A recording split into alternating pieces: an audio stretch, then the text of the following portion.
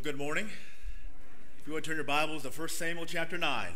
1 Samuel chapter 9 is where we'll begin.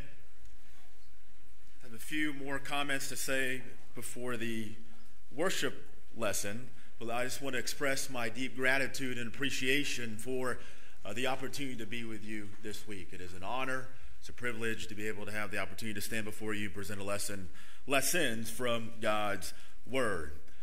As Tyler alluded to, our text this morning and our base text for the entirety of the week will be 1 Samuel chapter 17. So once we get to that text, I invite you to put a bookmark or a ribbon there. We're going to come back to that text each and every lesson for this week. But I want us to begin there in 1 Samuel chapter 9. But before we do so, let me begin with a story. In 1952, a woman named Florence Chadwick attempted to swim from Catalina Island to the California coast. Span of 26 miles in an attempt to set a record for covering that distance. Roughly 15 hours into her swim, a heavy fog settled itself on the path before her. Blinded by fog, she became disoriented and discouraged and gave up. When she finally decided she couldn't go on, her escorts in a boat helped her out of the water. The escorts feared to tell her the truth. Florence was about a mile from her goal. Her only reply after learning how close she actually came was, "All I could see was hopeless." Now, there's a happy ending to the story. Her clouded vision had kept her from victory, but 2 months later, she tried to swim the same channel. The thick fog set in, and she succeeded. She made the swim an additional 2 times, and also became the first woman to swim the English Channel in both directions. She conquered her giant. She faced her challenge head on and defeated that giant. And I want to ask the question this morning, how do you see your challenges? How do I see my challenges? How do you see your challenges? Because I would suggest we could look at our challenges through the eyes of the faithless or through the eyes of the faithful. In any situation, what you are determines what you see. What you see determines what you do. The story of David and Goliath, one of the most epic stories in the entirety of the Bible. And I am confident I could go back to any one of those classrooms back there and ask any one of the children, tell me about the story of David and Goliath, and they would be able to recap that story for us. It's one of the most well-known stories within the Bible. Can you imagine what would have happened if David didn't trust God when he went to fight Goliath? David believed that he could defeat Goliath, successfully defeat him, because he had the ultimate faith in God. He was confident he would be the victor. Your Goliath isn't some giant physical specimen standing in front of you, but your giant today, this morning, could be addiction. It could be marital problems. It could be financial strain. It could be a habit, an attitude, an illness. We can't avoid that Goliath. And I would suggest to you this morning that facing that Goliath head on is necessary for our growth as a Christian. So I hope to some degree that this series this week will be of some benefit. We're going to look at anger later on this morning, this evening, worry, how we can defeat worry. And then greed Monday night, Tuesday night, rejection, and fear on Wednesday night. Let's go ahead and dive into the story of David and Goliath. Who was Goliath? Well, to set the scene for this story, we need to backtrack a little bit. In Judges chapter 21 and verse 25, in those days, there was no king in Israel. Everyone did what was right in their own eyes. This is a very critical moment in the history of Israel. They did whatever they wanted. There was no king. But if you move forward to 1 Samuel chapter 8, what were they desiring at that point in history? They wanted a king. They wanted to be just like everyone else. But God warned them. He tells them that this king is going to take advantage of you. He's going to make it hard on you. He's going to make it extremely difficult on you. But did they listen? They did not. God tells Samuel, give them what they want. They want a king. That's where we're at in 1 Samuel chapter 9. Let's begin there in verse 1. 1 Samuel chapter 9 and verse 1. There was a man of Benjamin whose name was Kish, the son of Abiel, the son of Zerah, the son of Bechorath, the son of Aphiah, a Benjamite, a mighty man of power. And he had a choice and handsome son whose name was Saul. There was not a more handsome person than he among the children of Israel. From his shoulders upward, he was taller than any of the people. The way that Saul is described here, he looks the part as a king. He's the guy. If you had a draft board, he'd be the number one pick. He's the guy. You can't go wrong with Saul. But as we know with the story of Saul, he becomes disobedient. His kingship is stripped from him there in 1 Samuel chapter 15 because he did not obey. And then we get to chapter 16, 1 Samuel chapter 16. Saul looks like a king. He looks like the part. But does David? This is the story of David being anointed the next king. And Solomon arrives at the house of Jesse. And so it was in verse 6 when they came that he looked at Eliab. This is Samuel looking at Eliab and said, surely the Lord's anointed is before him. He's the oldest of Jesse's sons. Surely he's the guy. The Lord said to Samuel in verse 7, do not look at his appearance or at his physical stature, because I have refused him. For the Lord does not see as man sees, for a man looks at the outward appearance, but the Lord looks at the heart. And Jesse called Abinadab and made him pass before Samuel there in verse 8. Neither has the Lord chosen this one. And then on, the 7 of his sons passed before Samuel, and the Lord has not chosen any of these there in verse 10. Well, where's David? Well, David wasn't even there. And Samuel said to Jesse, send him, bring him, for we will not sit down until he comes here. In verse 12, so he sent and brought him in. Now he was ruddy with bright eyes and good looking, and the Lord said, arise, anoint him, for this is the one. Then Samuel took the horn of oil, anointed him in the midst of his brothers, and the Spirit of the Lord came upon David from that day forward. So Samuel arose and went to Ramah. We see here David being anointed the very next king. A young shepherd boy. So that's a little bit of background about David and where Israel is at in its history. Let's go ahead and jump to the text there in 1 Samuel 17 and begin there in verse 1. 1 Samuel chapter 17, beginning in verse 1. Now the Philistines gathered their armies together to battle and were gathered at Socoh, which belongs to Judah. They encamped between Socoh and Azekah and Ephneh-Dammim. And Saul and the men of Israel were gathered together, and they encamped in the valley of Elah, and drew up in battle array against the Philistines. The Philistines stood on a mountain on one side, and Israel stood on a mountain on the other side, with a valley between them. And a champion went out from the camp of the Philistines, named Goliath from Gath, whose height was 6 cubits and a span. He had a bronze helmet on his head, and he was armed with a coat of mail, and the weight of the coat was 5,000 shekels of bronze. And he had bronze armor on his legs, and a bronze javelin between his shoulders. Now the staff of his spear was like a weaver's beam, and his iron spearhead weighed 600 shekels, and a shield bearer went before him. Let's go ahead and stop there. You can picture this scene in your mind. You've got the Israelites on one side, on one mountain. There's Philistines on the other mountain. There's a valley between them.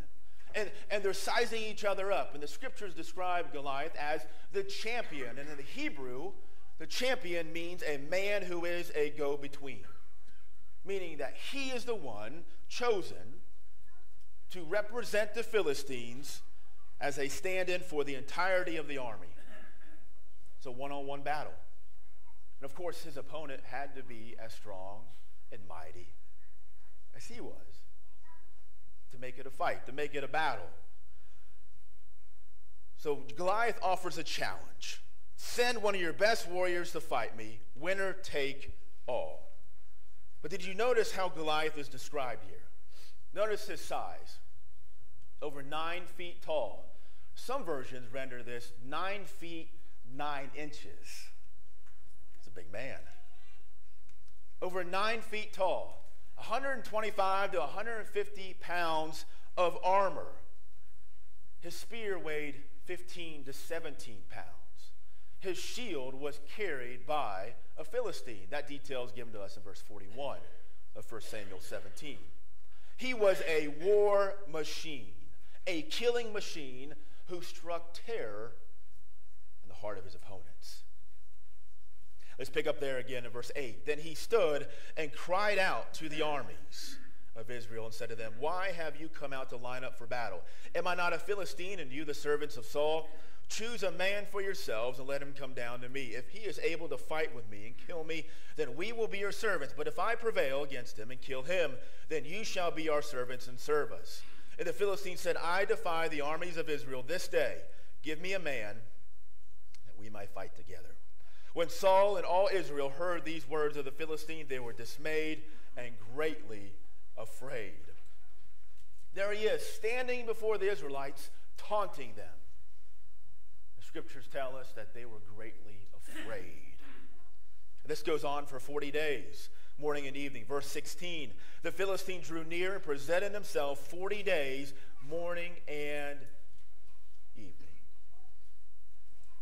If you're able to kill me, we will be your servants. If I kill you, you will be our servants. That was the deal. That was the offer. But there weren't any takers. Verse 13. Let's jump back up to verse 13. Notice who is there. The three oldest sons of Jesse had gone to follow Saul to the battle. The names of the three sons who went to the battle were Eliab, the firstborn, next to him Abinadab, and the third Shammah. Well, where is David? Well, David's back at the house, and he's taking care of the sheep, being a young shepherd boy. But notice the request that his father makes to him in verse 23. In verse 23. Verse 23, he hears the words of Goliath after his father Jesse has him take food and gets to get a report from them and send back to his household. But in verse 23, while he's in the presence of his brothers and the presence of the warriors and the Goliath, it says he spoke according to the same words, so David heard him. So now David hears the words of Goliath, intimidating them and threatening them. David speaks in verse 26. What shall be done for the man who kills the Philistine and takes away the reproach from Israel? For who is this uncircumcised Philistine that he should defy the armies of the living God? And we see that David's oldest brother gets angry with him. In verse 28, heard when he spoke to the men, Eliab's anger was aroused against David and said, why did you come down here? And with whom have you left those few sheep in the wilderness? I know your pride and the insolence of your heart, for you have come down to see the battle. Well, eventually Saul catches wind of David. David's there. He knows what's going on. Look at with me in verse 32. David said to Saul, let no man's heart fail because of him. Your servant will go and fight with this Philistine. Saul said to David, you are not able to go against this Philistine to fight with him, for you are a youth and a man of war from his youth. David, you're crazy. There's no way that you can stand a chance against Goliath. You are just a young shepherd boy. He has been raised to be a warrior since his youth. But David responds that the Lord has delivered him from the hand of lions and bears, and the Lord will deliver him in this situation as well. Well, we know what Goliath is wearing.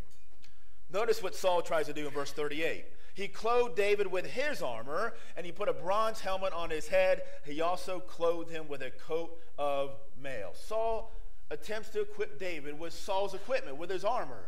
Well, it should have been Saul going out there on battle. But he tries to put David, the young shepherd boy, into his own armor. And we already know that Saul is a tall man, a big man. In verse 39, David fastened his sword to his armor and tried to walk, for he had not tested them. And David said to Saul, I can't walk with these, for I have not tested them. So David took them off.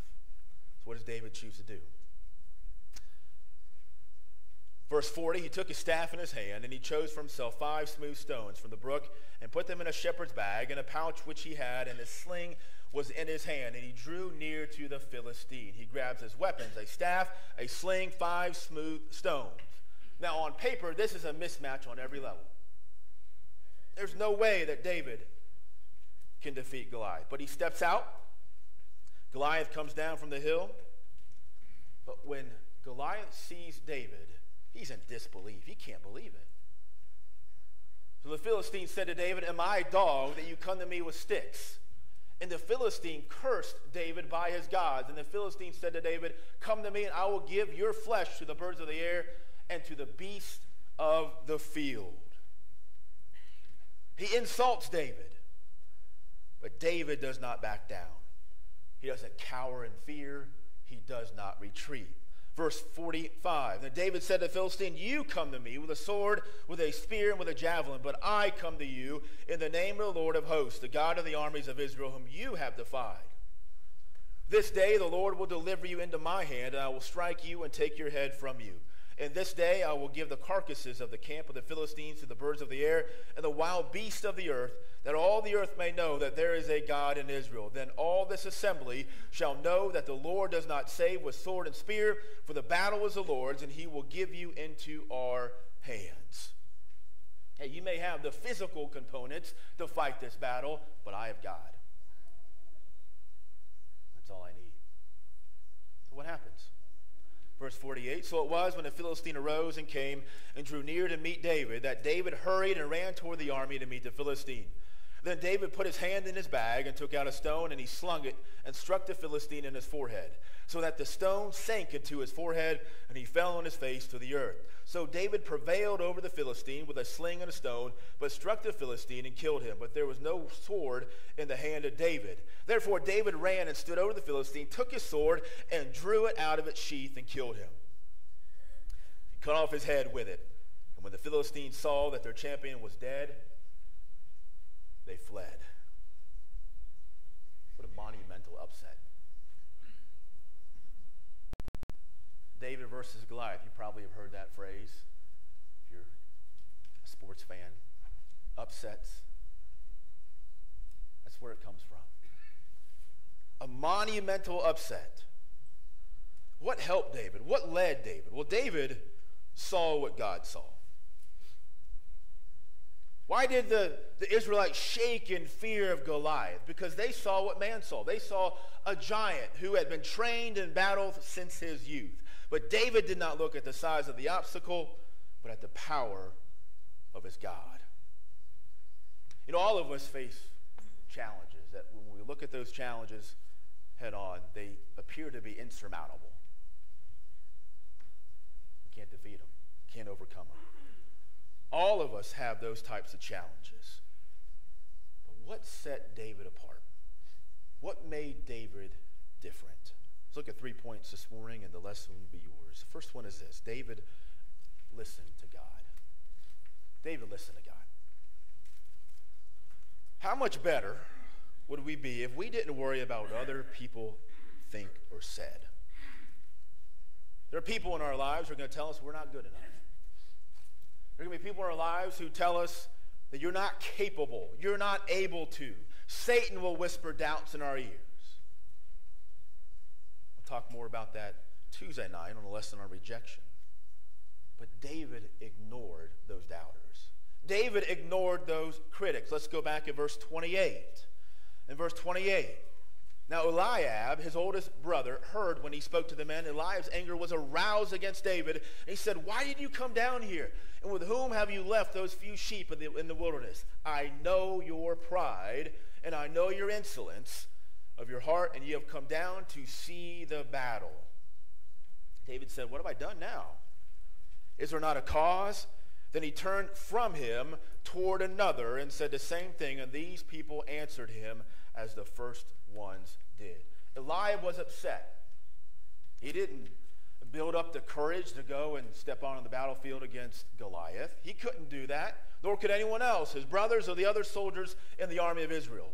They were not willing to stand up to Goliath, and it infuriated him.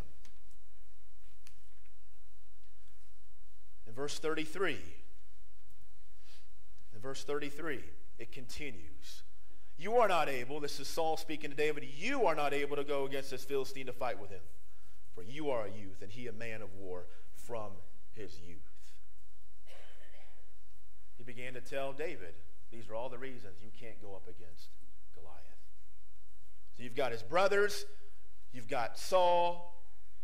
You can't slay Goliath. But did David listen to them? He listened to God. In Psalm 85 and verse 8, I will hear what God the Lord will speak. For he will speak peace to his people and to his saints. But let them not turn back to folly. David didn't listen to the voices that told him that he was not qualified. He didn't listen to those naysayers. He didn't listen to those who told him he was inexperienced, that he couldn't do it. But David knew in his heart that he was capable. And why did he believe that he was capable? I would suggest to you one reason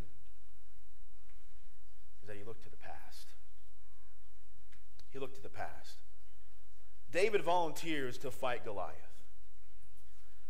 Notice with me verses 34 through 37. We did read this text, and let's go ahead and read this portion of the story. 1 Samuel 17, 34 through 37. But David said to Saul, your servant used to keep his father's sheep. And when a lion or a bear came and took a lamb out of the flock, I went out after it and struck it, and delivered the lamb from its mouth. And when it arose against me, I caught it by its beard and struck and killed it. Your servant has killed both lion and bear, and this uncircumcised Philistine will be like one of them, seeing he has defied the armies of the living God. Moreover, David said, the Lord who delivered me from the paw of the lion and from the paw of the bear, he will deliver me from the hand of the Philistine. And Saul said to David, go, and the Lord be with you.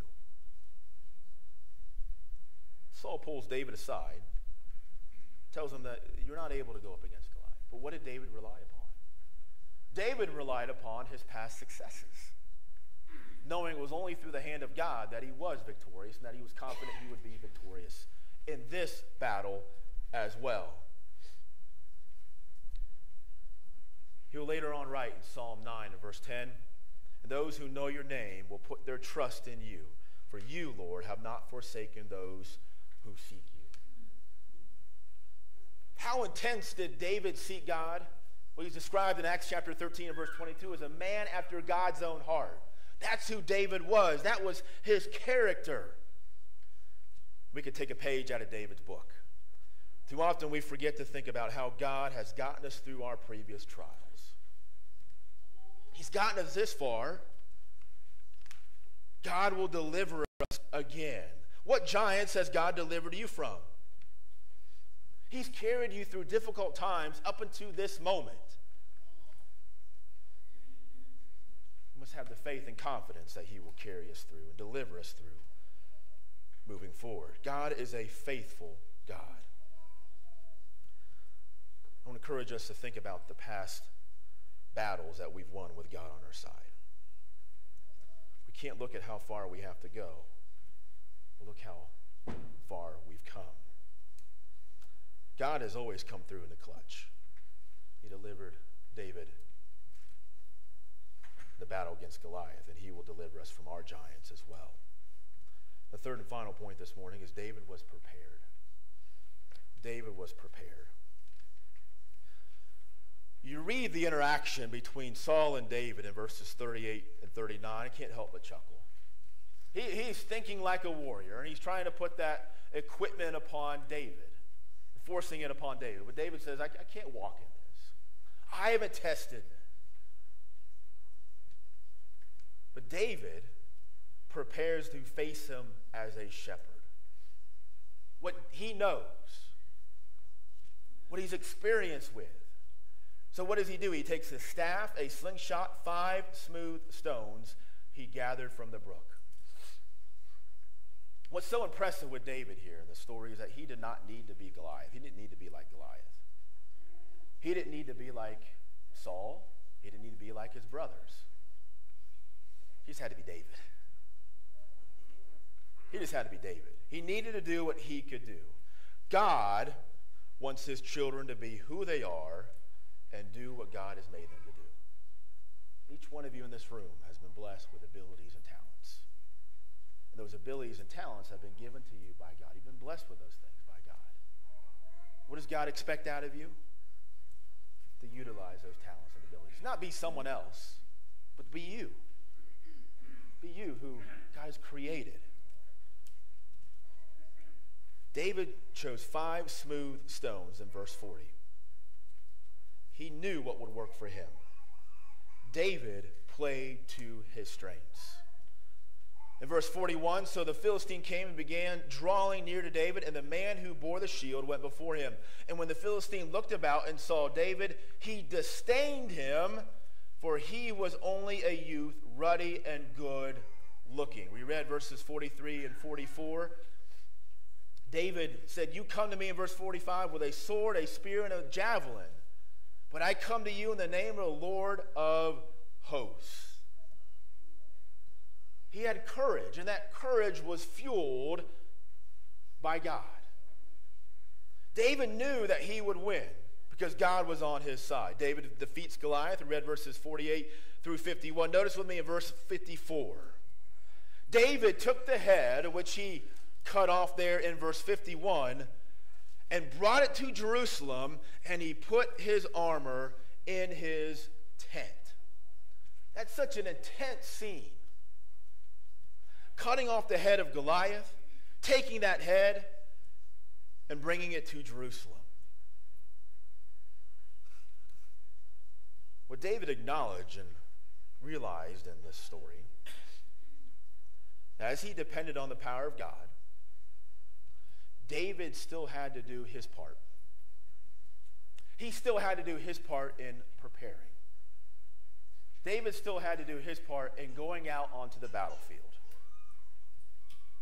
And God always wants us to do our part. Like I said, God comes through in the clutch for us all the time. But it also means that we've got to do our part as well. The gifts and the abilities that he has given to us. There's a story about a country preacher who was making his way through the woods to church. He came upon a bridge over a small river. Halfway across the bridge, a bear appeared at the other end. Immediately, the preacher dove into the river, floated downstream, and got back on course for church. When he arrived, he was still soaked. After he related his story to everyone, a little boy asked him, "Preacher, didn't you pray when you saw that bear?" The preacher replied, "Son, prayer is fine for a prayer meeting. You don't do a whole lot of good at a bear meeting." There comes a time when prayer has to be acted upon, where we believe and we prayed. We remember the times when God has been there for us. Now it's up to us. Now it's up to us to act, where our Goliath must be confronted. You know, had David said all of those things to Saul and to the Israelite warriors and even to Goliath, but all those things about courage and faith, then turned around and went back home without acting on the conviction, he would be as big a coward as the men who fled at the sight of Goliath. David boldly faced his Goliath head on. And we can too. No matter how much we pray, there comes a time to stop praying and act, where we load up that slingshot, do what needs to be done, and say what needs to be said. What's so impressive with David is that he did not run away from the challenge. He did not try to run away from the challenge. David didn't say, well, this is someone else's problem. Saul, this is on you. Goliath, this is on you. He took 5 smooth stones. I would suggest to you that he took 5 smooth stones for a particular reason. That if he missed on the first shot, he was going to take another shot. He missed on the second shot, he was going to take another shot at Goliath. David was not about to turn and run away. He was about not to give up. He took his stand, and he was going to sling his stones until he hit Goliath. He was persevering. He was ready to persevere. A reminder of what Paul says, looking at a New Testament passage in Romans chapter 5, verses 3 and 4. But not only that, we also glory in tribulations, knowing that tribulation produces perseverance, and perseverance character, and character hope. Recognize we all have giants. We all face hardships. And seemingly they seem insurmountable. Obstacles that can never be conquered. We all have temptations. So what are your giants? What is it that you live in fear of? What is it that we allow to dictate how we live, act, and feel? I hope that this series is some benefit to you, because it really hits home with me, the challenges that I face on a day-to-day basis, that our family faces on a day-to-day basis, and I hope that it hits home with you as well. It could be fear. It could be worry. It could be rejection. It could be greed. It could be patience or comfort, anger. Realize the battle belongs to the Lord. In verse 47 again, one final time. Then all this assembly shall know that the Lord does not save with sword and spear, for the battle is the Lord's, and he will give you into our hands. The battle belongs to the Lord. In any battle, it's important to know who's got your back. Any battle, it's important to know, well, who's in the foxhole with me? And in this spiritual war, it's God. And in Romans chapter 8 and verse 31, Paul says, if God is for us, who can be against us? And in Psalm 118 and verse 6, the Lord is on my side, I will not fear. What can man do to me? As we close our time together this morning, I appreciate so much your kind attention, and I encourage you to place a bookmark there in 1 Samuel chapter 17, as we'll use that as a launching point for each and every lesson this week. But you put David's stats and his size on paper versus Goliath, he didn't stand a chance. The odds were stacked against him. But as we know, battles aren't played on paper. And David had the courage, the strength, the faith, all based on his relationship with God, to defeat Goliath. He won. I'm confident we can as well. Thank you again so much for your kind attention. Look forward to our time together this week. And if you have any questions or thoughts as the week proceeds, I'm more than happy to talk scripture with you. Thank you so much.